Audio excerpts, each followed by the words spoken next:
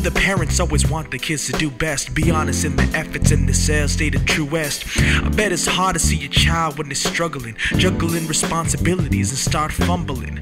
You put your lives on a back burner to focus ours. You kept your feet on the ground while you showed us the stars. And while we reached for the sky, you said to aim for Mars and let us fly while you stood by, look from afar. A part of you entrusted to us, we kept the flame. For you we kept a head up, for you we kept a name. The way you felt about us, you know we felt the same. Our lives with you enveloped as you taught us the game. And now we've grown and you've seen how the seed developed, and let us make our mistakes though you wanted to tell us. I tried to do what I could without being a bother, but you will never stop worrying, you being a father.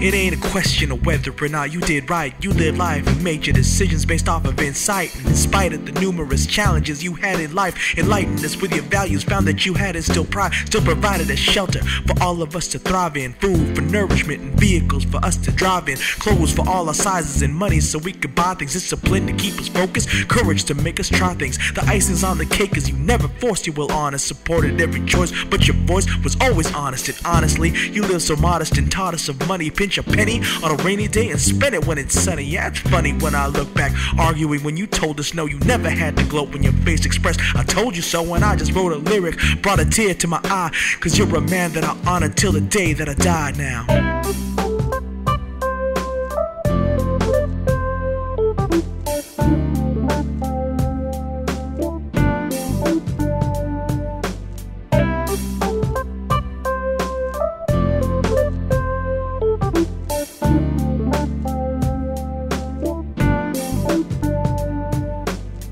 Down the road, all your children have flown out of the nest. Although you're hospitalized, you'd outlive the rest. Your wife was still by your bedside, head on your chest. And now you're thinking life is fading, feeling depressed. Let me impress upon you, your life is not completed. Although the sickness is spread, you are not defeated. Although the darkness descends, you have not conceded. Say it, you're not giving up.